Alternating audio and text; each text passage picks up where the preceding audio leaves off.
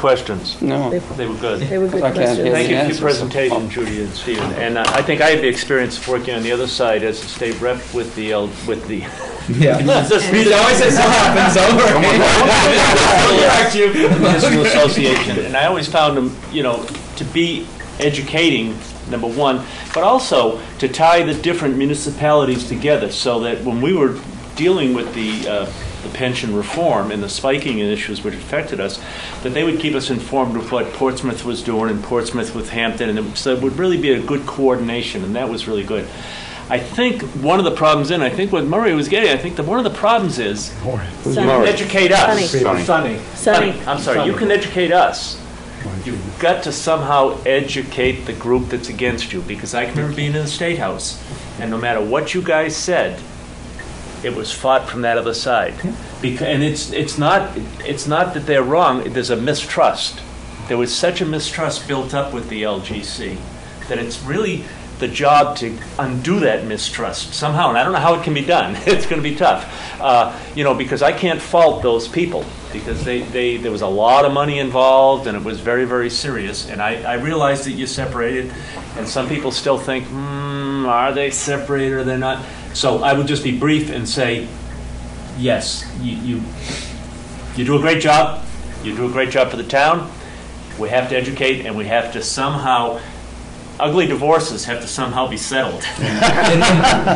And we can tell you that's our number one. That's one of our number one things we're trying to do, is educate that we're not that entity that was, and we're not associated. The only thing it's going to do is take time. It took time. Look, I remember in 2004 when the merger happened. For the first 3 years, it was still called the NHMA. So it switched over. Now it's like, okay, the breakup. It's like when you finally learn somebody's married name versus maiden name, and they get divorced, and you got to go back to learn the other one. Same situation. We're just trying to educate that we're back to where we were for the 60 plus years before 2004 as being an advocacy group for the municipalities.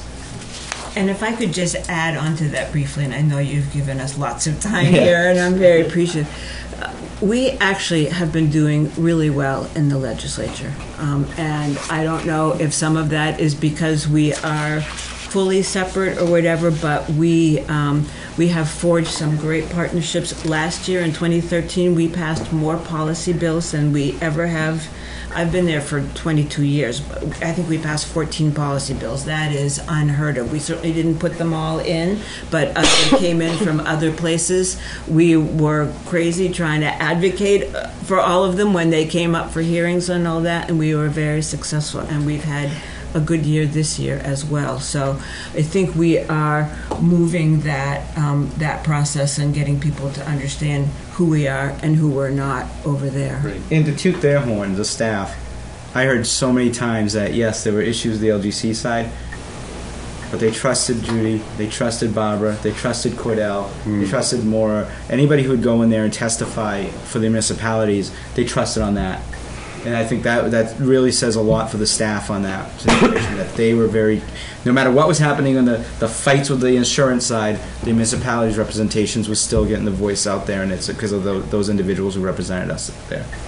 It sounds like you got to go to all of the towns and We're going to whoever invites us. make the selling case. Yeah, because and you're going to sell we yourself invite all people over to the again. conference too, so we can do it there as well and show you what we are.